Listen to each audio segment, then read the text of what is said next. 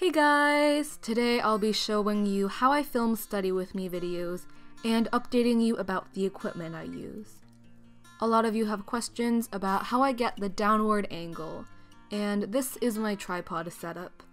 I have two legs on the table, and one is shorter than the others and it's resting on the window ledge. It does take some adjustment to get the camera into a good position, and you've got to be careful not to drop it. Normally, the camera I use is a Nikon D3400. Of course, I'm not using it in this video because I need to film the camera, so that's why the image quality is lower. The lens I use along with it is the AFX DX 35mm f-stop 1.8 lens. In my opinion, the lens is far more important than the camera, so if you want to invest in something, invest in a lens.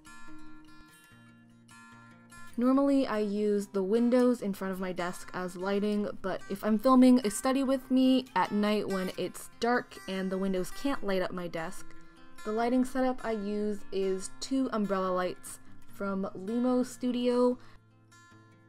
Then I edit my videos using Adobe Premiere Pro. I have the CC 2018 edition, but the editing I do is so basic that you can use almost any video editor.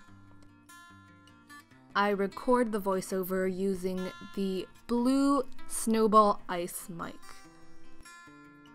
For all of these technical product things, I'll put some more information and links in the description below.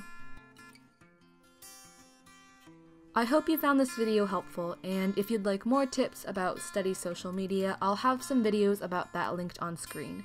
I also post new videos every Monday and Friday, and I post on my Tumblr and Instagram, which are linked in the description. See you next time!